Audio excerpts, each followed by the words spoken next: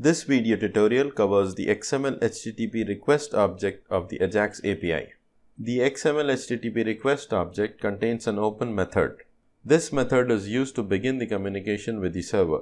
The prototype of open method will contain 3 arguments. The first argument is the method, which can be get or post. The URL parameter is the URL of the server-side program. Third argument is async, which is used as a flag.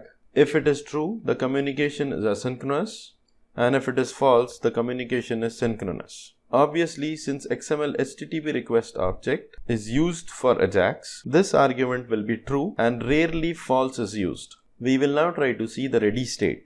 readyState is the property of the XMLHttpRequest object and is used to check the status of the HTTP request. This property uses integer values from 0 to 4. 0 is used to indicate uninitialized, which signifies that the XMLHttpRequest object is instantiated but open method is not called.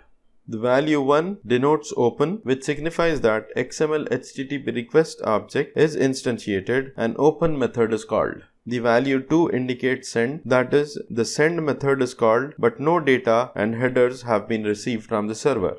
The value 3 indicates receiving, that is, some data has been received. And finally, value 4 indicates loaded, which signifies that all data has been received and is ready for processing. Let us take a look at the status property. The status property of XMLHttpRequest object contains numeric HTTP status codes. We also have status text as the property in XMLHttpRequest object, which contains the corresponding HTTP status messages. We will now look at the responseText property of the XMLHttpRequest object. The responseText property contains the raw text of the response body. This property does not include response's header information. The data in the responseText property is raw, that is, it is unprocessed data.